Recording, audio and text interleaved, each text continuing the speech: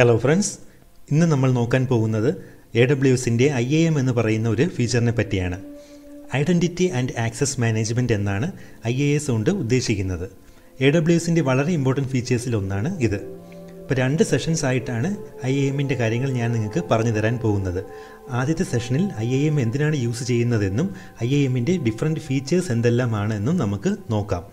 രണ്ടാമത്തെ സെഷനിൽ IAMൻ്റെ ഓരോ ഫീച്ചേഴ്സ് എങ്ങനെയെല്ലാം ആണ് യൂസ് ചെയ്യേണ്ടതെന്ന് നമുക്ക് മനസ്സിലാക്കാം. അപ്പോൾ ഫ്രണ്ട്സ്, ഇത് ഈ സീരീസിലെ 6ാമത്തെ സെഷനാണ്. മുൻപുള്ള സെഷൻസ് കണ്ടിട്ടില്ലാത്തവർ അതൊന്ന് കണ്ടു കഴിഞ്ഞാൽ ഒരു ഐഡിയ കിട്ടുന്നതായിരിക്കും. ഇത് മലയാളികളെ മാത്രം ഉദ്ദേശിച്ചുള്ള ഒരു സീരീസാണ്. അപ്പോൾ നിങ്ങളെല്ലാവരും സപ്പോർട്ട് ചെയ്യുക. ചാനൽ സബ്സ്ക്രൈബ് ചെയ്തിട്ടില്ലാത്തവർ സബ്സ്ക്രൈബ് ചെയ്യണമെന്നും ഷെയർ ചെയ്യണമെന്നും ഞാൻ അപേക്ഷിക്കുന്നു.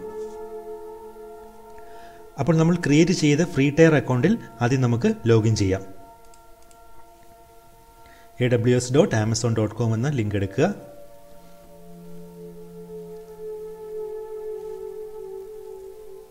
അതിൽ സൈൻ ഇൻ ടു കൺസോൾ എന്ന് പറഞ്ഞൊരു ഓപ്ഷൻ ക്ലിക്ക് ചെയ്യുക. നിങ്ങളിവിടെ നമ്മൾ ഈ AWSൻ്റെ ഫ്രീ ടയർ അക്കൗണ്ട് ക്രിയേറ്റ് ചെയ്യുന്ന സമയത്ത് കൊടുത്തിരുന്ന ഇമെയിൽ അഡ്രസ്സും പാസ്വേഡും കൊടുക്കുക. അപ്പോൾ ഇമെയിൽ അഡ്രസ്സും പാസ്വേഡും ഇവിടെ എൻ്റർ ചെയ്ത് കൊടുക്കുക.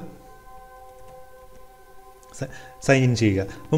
അപ്പോൾ നമ്മൾ ആദ്യം AWSൽ അക്കൗണ്ട് ക്രിയേറ്റ് ചെയ്യാൻ യൂസ് ചെയ്ത ഈ ഇമെയിൽ ഐഡിയും പാസ്വേഡിനെയാണ് നമ്മൾ റൂട്ട് അക്കൗണ്ട് എന്ന് പറയുന്നത്.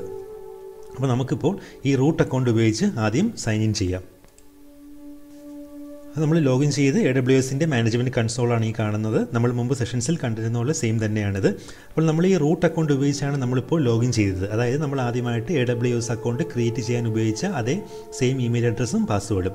അപ്പോൾ ഈ റൂട്ട് അക്കൗണ്ടിന് AWSലുള്ള എല്ലാ റിസോഴ്സിലും ഫുൾ ആക്സസ് ആയിരിക്കും ഉണ്ടായിരിക്കുക. അപ്പോൾ നമ്മൾ എപ്പോഴും റൂട്ട് അക്കൗണ്ട് യൂസ് ചെയ്യുന്നത് ഒട്ടും സെക്യൂർ ആയിട്ടുള്ള ഒരു മെത്തേഡല്ല. അപ്പോൾ അതിനെക്കുറിച്ചുള്ള കാര്യങ്ങളാണ് ഞാൻ ഇനി ഈ IAMൽ പറയാൻ പോകുന്നത്.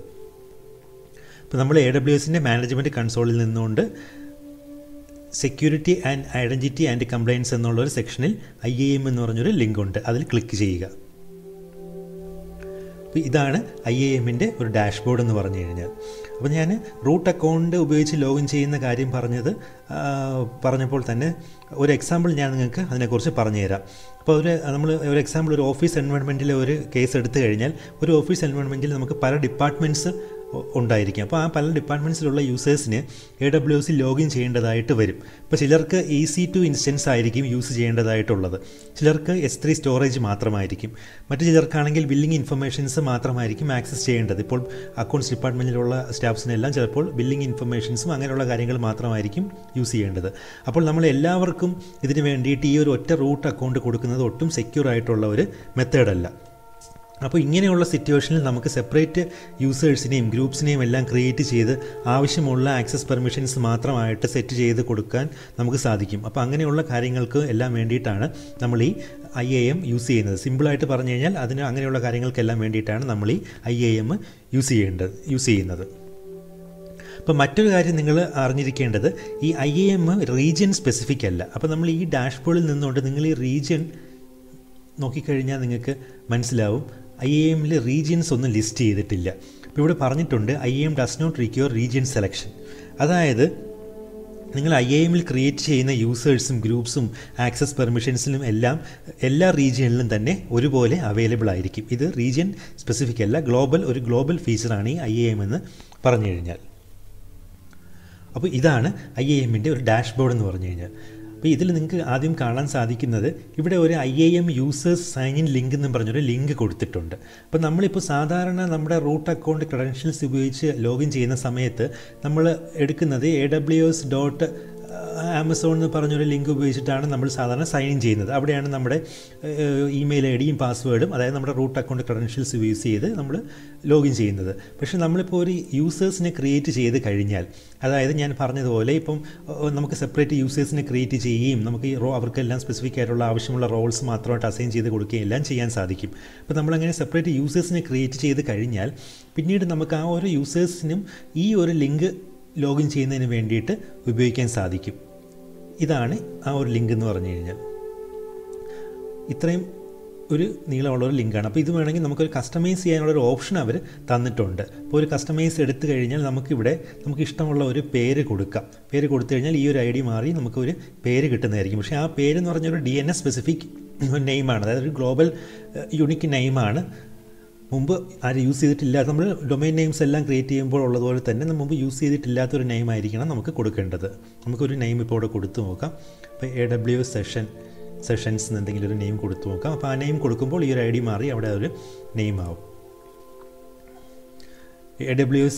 The account AWS sessions already exist എന്നും പറഞ്ഞ് കാണിക്കുന്നു.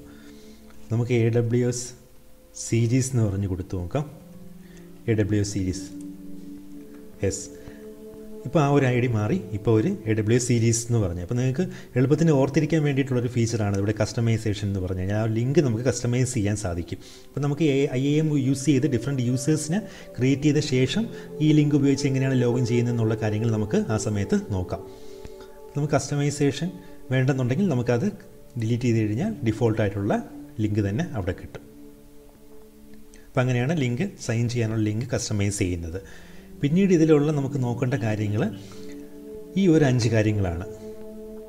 അതായത് delete your root access keys എന്ന് പറഞ്ഞിട്ടുണ്ട്.